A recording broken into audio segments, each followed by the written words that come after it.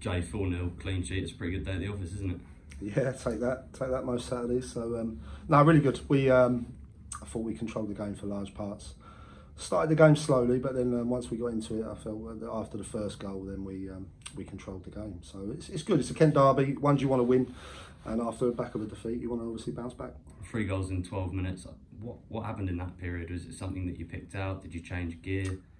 Look, we had some good passages just before that. I think Jordan hit the post, and we had some good play. We as a side, as a management team, we kind of asked the boys to get down the sides of them with legs, midfield runners, with wide lads, and they did that. They took that on board, and when we did do that, we caused them problems.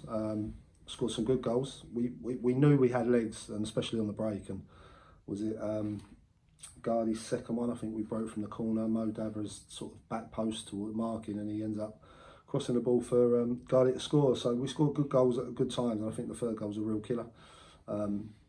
Especially, yeah, that's what you want. We're a side that's got good legs. We play some good stuff, and today we've shown that. And then second half, we managed the game really well. And obviously Jordan's got another good goal. You spoke about the third goal scored by Dabra. Dabra was excellent today, wasn't he? He was everywhere. Listen, the kid's got energy at burn, and he was, as soon as we had the opportunity to get him in, we felt we needed to do that. And it's just his enthusiasm, the way he plays with that energy is how he trains, and he's a great lad. First and foremost, but he adds real energy to us, and he's got an assist and he's got his goal, and I'm delighted for him, and he's man of the match, and he fully deserves it. But as a whole, I felt that if you look at it, there wasn't anyone that really had a bad game. Even like when we made the subs coming on, there was one negative, obviously losing Jamie, but other than that, we were well worth the win today. And that was a little bit of a blow before the break, wasn't it? Tell me about that, because it seemed like the referee booked the player for maybe a fray arm. But surely that would be a red card. Is that your opinion? Yeah, I'm talking about fray arm. For me, it's an elbow. Look, if I'm wrong, if I look at it back and I'm wrong, I'll apologise. But the referee at half time told me that she booked him for an elbow. Jamie's eyes completely shut. He's in hospital with concussion. Looks like, so there's a good chance we're going to lose him for 21 days, which is a blow. But I just think the minute you say I booked him for an elbow, then I don't know. I felt it was a red card, but look, it's happened. I'm just gutted for Jamie because he had a spell out injured. We get him back, and then we lose him. Parky, to be fair to him, come on, and I thought handled the situation really well, so that was good. But yeah, that is the one downside to today. I suppose Parky gives you that organisation in the second half, bit of leadership. Yeah, we said that as he come on. I sort of said to Blackie, it's not a bad. I'm not saying it's not a bad thing, Jamie going off, but your replacement's got good experience. Cody could have been involved today, but I felt it was a week too early. And I think having to play that long would have been a big ask of him. So I felt Parky coming on did a good job.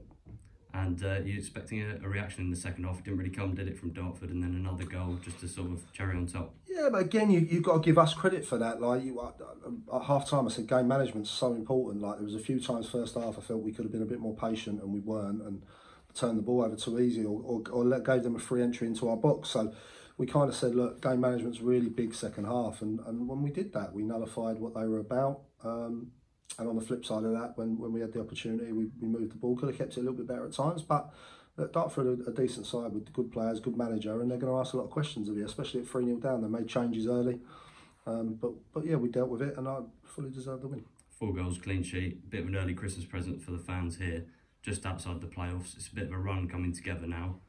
What do you do going forward?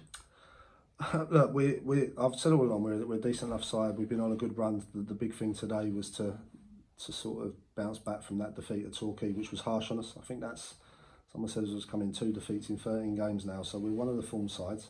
We're enjoying it. We've got a good group who are enjoying everything. You come train, there's a good atmosphere. There's a good atmosphere around the changing room, and we've just got to keep that going. We're on our day. I think we're a match for most sides, but we have to just have that consistency, and of late, that is what we've had. And it helps when you're winning games, because obviously the players buy into what you're asking them to do a lot more. So we'll just take it a game at a time. We've got Taunton next week, which is a really tough game. We found that the last few times we played them. It's a tough team to play against, big, strong, organised, having a good season.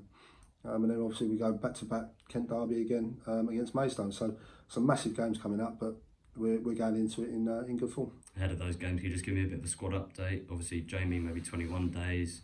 Ben Swift, Cody Lyons-Foster, Billy French, what was he missing? Yeah, so Swifty obviously I think we'll lose for a couple of months still before he's training again.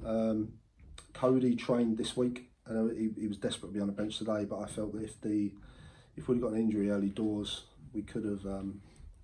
Would he get through it after the spell he's had out? So we decided not to go with him. He'll have a good week's training. He's available for next week probably, which is good, ahead of schedule. And then Bill French just needed some games really. He's sort of had that one game against Aveley, and other than that, he's not been able to break into the side. So I felt that he needed to go out and get some sharpness.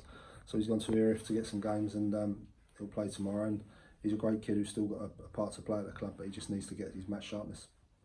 Well, we look forward to the game against Taunton and then 2 versus Maidstone, which I'm sure you're well up for. We're up for all of them.